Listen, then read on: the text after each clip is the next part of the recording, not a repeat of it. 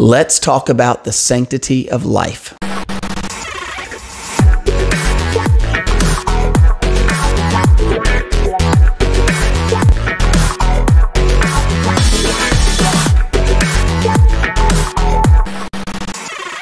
Welcome to The Whole Truth, everyone, where I am taking you through the entire Bible from Genesis all the way to Revelation without skipping anything. So if that sounds good to you, reach down and hit the little subscribe button below. And then that way, every time I put out another video, you'll get notification of that. Now, today we're talking about Leviticus chapter 20 in the first few verses, which talk about the god Molech. And I'm obviously going to make a modern day equivalent of Molech out of abortion. And you'll see why as I go through this video. I'll try to explain why. You've probably heard some other people maybe even mention this. I feel like I've heard a few commentators, news commentators, Christian news commentators, and podcasts that have referenced abortion to Molech. And so if you've been questioning that, at the very least, I can help to answer some of why that equivalent is there. And I'll show you, my plan today is to show you what God had to say in his word and why he was saying it, why that was so important. And hopefully you'll see why I see such an equivalent from Molech to today's abortion. So stick with me. It's Leviticus chapter 20. And let's look at verse 1. Then the Lord spoke to Moses, saying, "Again, you shall say to the children of Israel, whoever of the children of Israel or of the strangers who dwell in Israel, who gives any of his descendants to Molech, he shall surely be put to death. The people of the land shall stone him with stones. I will set my face against that man and will cut him off from his people, because he has given some of his descendants to Molech, to defile my sanctuary and profane my holy name. And if the people of the land should in any way hide their eyes from the man, when he gives some of his descendants to Molech, and they do not kill him, then I will set my face against that man and against his family, and I will cut him off from his people, and all who prostitute themselves with him to commit harlotry with Molech." So God obviously has a problem with this false god Molech, because he names him out specifically and says anybody who gives their children to this god Molech, those people, not only should they be cut off, but the Bible says that they should be stoned with stones. Now, I've already told you that I'm making a modern day equivalent out of that. So let's just go ahead and deal with the stoning part. Am I saying that anybody should go out and get stones and stone anybody else? No, this was God's ordinance for his nation. This is Moses on Mount Sinai receiving the laws from God for Israel to follow and govern the nation. So this is God. I'm not saying for anyone to go out and get stones and stone anybody else. Do not misinterpret what I'm saying in this video, because I'm saying clearly that is not what we are supposed to do. However, God does show that he took this very, very seriously. Here is how serious he took it. If anybody gets caught doing it, whether they're a stranger or if they're an Israelite, in other words, if they're a foreigner living in the land or an Israelite, if anybody in Israel, they give their child to the god Molech, then those people needed to be stoned in ancient Israel. That's how serious God took this. Why did God take it that seriously? Well, let's talk about what Molech was. He was a big fat god who had his hands out, and in his big fat belly, it was a fire pit. They would build a fire inside of the idol, the physical idol of the god Molech. They would put a fire inside of its belly and they would light it. And on his hands were basically like the shape of a pan. And when they would get red hot, then people would take their babies and they would put their babies on the red hot hands of Molech. Now, most scholars, commentators, and historians will say that they would burn that baby to death, that they would literally fry that baby to death on the hands of Molech. Some have said, some scholars have come out recently and tried to say that they would put the baby on there and basically brand the baby, scar the baby.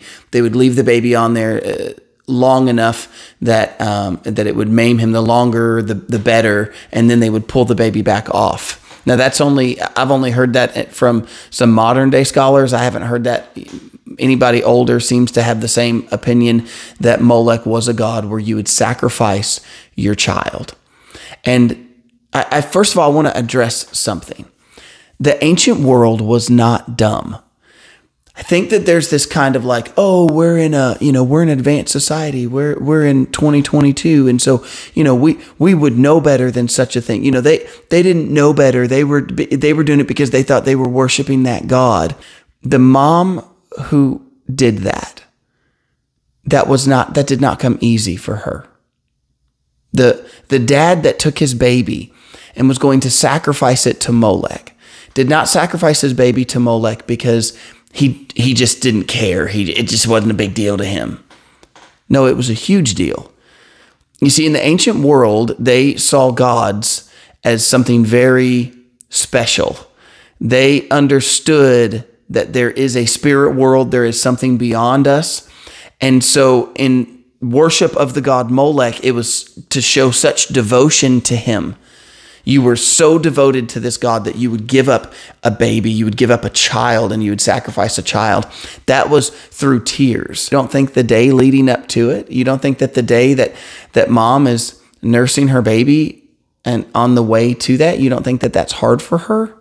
Of course it was. She wasn't idle. She wasn't naive. She wasn't dumb. She was a mother. She was a real person, just like you and I today.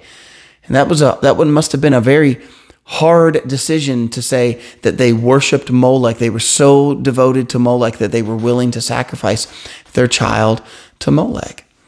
Now, I'm going to tell you that that's a modern day equivalent to what we see in abortion. We're not dumb. We're not naive. We have 3D ultrasounds. It's pretty obvious to see that abortion is not happening to a clump of cells. It's pretty evident to see that there is life. There is a heartbeat.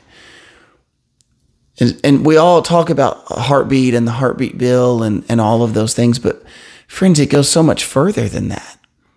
I mean, there is a living life inside of a human being. And someone would say, yeah, but that child's not been born yet. And I have two arguments to that. Number one, I've personally seen my wife had, when we were having children, my wife had 3D ultrasounds.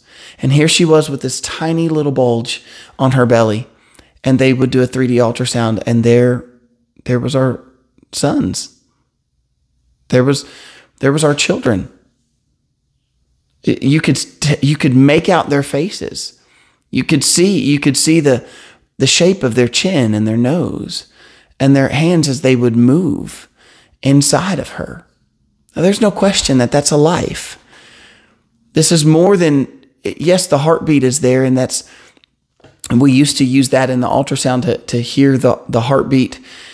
We would hear that first, but friends, it goes so much further than that. There's no ignorance here now.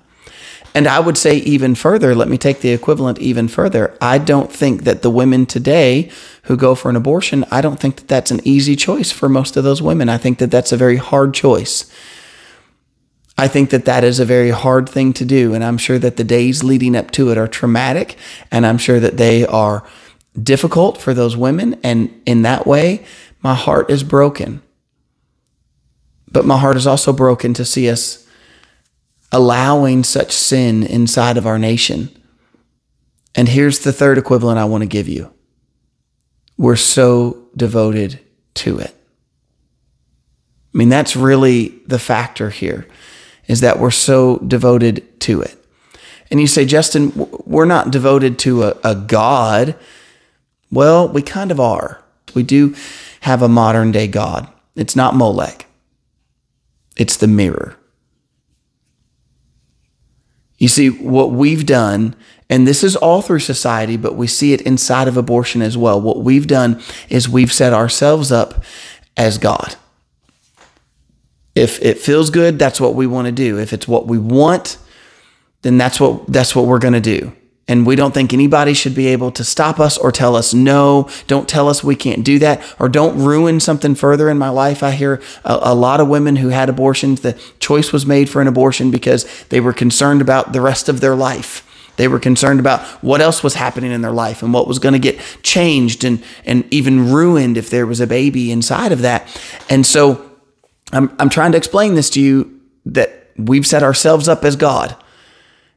if it's going to somehow impede on what we want or what we desire or what we like or what we want for our future, then we think we have a right to go against what God has said. And what God is proving right here is that he takes life very seriously. And he told Israel, don't have any part of these people who would sacrifice their children to this god Molech.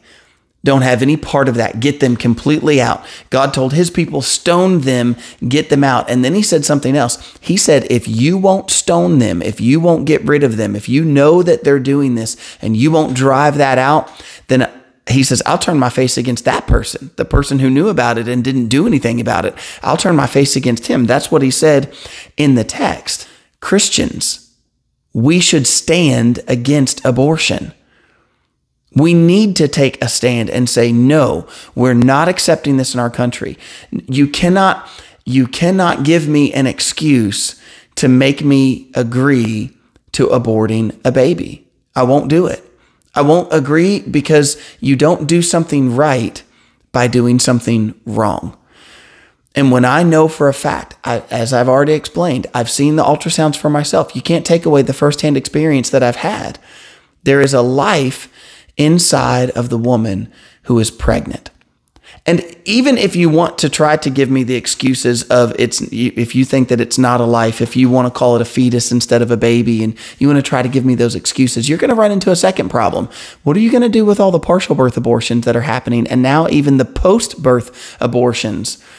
So what are we going to do with those? What are we going to do with partial birth? What are we going to do with post-birth abortions? Friends, it's not going to end with 3 weeks, 6 weeks, 8 weeks, 10 weeks. It's not going to end there. It never does. Abortion should be ended completely. It should be totally eradicated. We don't need to have that in our nation at all. As a matter of fact, I would go as far as to say, I believe the Lord would bless our nation if we would put that away and if we would get rid of that. And every believer, every church should be taking a stand and saying no to abortion. None at all. Don't sacrifice that baby to Molech because you're devoted to that. Well, friends, let me say this. Don't sacrifice your baby to what you think your future is. Don't sacrifice your baby because you think it's going to harm something in your life. As a matter of fact, I could give you testimony after testimony of people who thought that the baby was going to ruin their life. And really what they found was that the baby was such a blessing to their life. There are other solutions besides abortion, and those should be sought, not taking an innocent life. Even if that life is preborn, even if that life is hidden by skin, even if that life is being held together inside of a woman. So yes, am I saying that if you don't want the baby, if you don't want to be pregnant, you don't want your body to go through that, you don't want to have to try to eat healthy, I'm saying that you ought to sacrifice that. You ought to sacrifice your own wants, your own desires to bring that life into the world, and that life should be precious. If you need to put that life up for adoption, if you need to put that baby up for adoption, maybe that's another solution. But taking that life because you've set your own self up, because you're so concerned about your own life and what that's going to look like in your own life if you have that baby. Friends, sacrificing that baby is not the answer. And I know right now I'm probably going to get some hate if I don't even get kicked off. I'm probably going to get some hate over this one. God hates it. He hates abortion. It's not the answer. That it's more important to listen to what God says. It's more important to be concerned about that baby's life than it is to be concerned about what goes on in your life currently, right now, what's going to happen to your body, or any other excuses that you give me. None of those are going to be acceptable. Abortion is wrong. God doesn't want He doesn't want us to have any part of abortion in our nations or in our churches. Those things need to be put away. If you're hearing this and you're feeling guilt, you're feeling shame, probably even anger, I want to remind you that God said in His Word that He will forgive us if we'll confess to Him. If you have been in the middle of that, if you've had an abortion, if you've encouraged an abortion and you read this and you go, oh my, what's going to happen to me? Friends, you're in the same place that every other person who's ever committed a sin, you're in the same place that we've been. I'm a sinner, and I've sinned in my own way. I've obviously never had an abortion. I've never encouraged an abortion, but I've sinned in other ways. And the wages of sin is death. That's what sin brings. So when you read about this one, about sacrificing to Molech and how God said to stone him, listen, God's not saying that he's done with you and he's going to put you away and he'll never forgive you. No, what he says is this: if we will confess, he is faithful to forgive us of all unrighteousness. He doesn't want us to sin. He's not encouraging us to sin. He's told us that if we do sin, that we have an advocate with him, with the Father, and that is Jesus Christ, who died for you and rose for you. That was what the death of Christ paid for, was your sin. And then Jesus rose from the grave, and he who is alive today offers to give you new life if you'll put your trust in him. So if you're feeling shame or guilt from any sin, but specifically to this video today, if you're feeling shame or guilt because of abortion, because of any form of it, I want you to know that there's forgiveness in Christ Jesus. If you'll ask him to forgive you, he forgives you and goes even further than that. He'll give you eternal life. And one day, you and that baby can be reunited. I even know women right now who've had abortions in their past. They regret it, deeply regret it, but they look forward to the day with hope and longing that they will get to see their baby in glory, because that baby was taken in innocence, and that's where it is even today. And the Lord has offered you eternal life if you'll put your trust in him, and I hope that you'll do that. I hope that you'll come back tomorrow, and as we get a little further into Leviticus chapter 20. All right, I'll see you then.